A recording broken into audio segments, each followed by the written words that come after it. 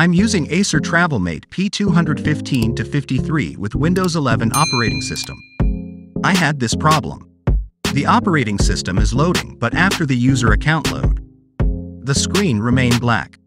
I read forums and this is an error in Windows 11 OS. The only thing you can see is the mouse.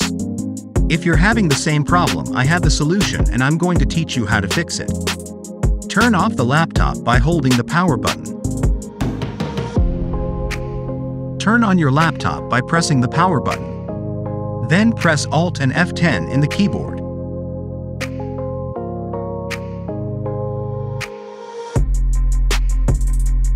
Click Troubleshoot.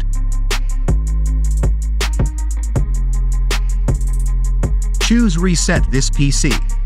Select Keep My Files. Choose Local Reinstall. Wait until the reset is done. Usually, this kind of problems happened when Windows 11 installed an update and was not properly installed. To prevent this happening, always finish the installation of updates in your computer. Now we're done.